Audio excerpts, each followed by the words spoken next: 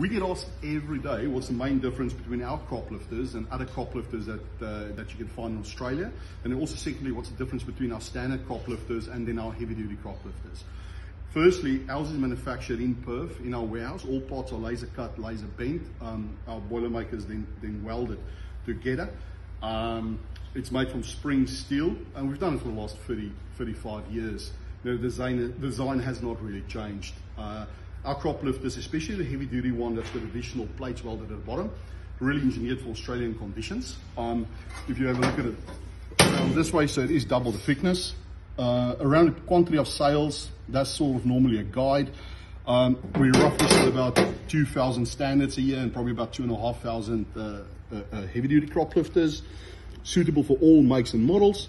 Roughly about, we recommend one Croplifter per foot. So if you're running a 640D, 40 Croplifters would do you.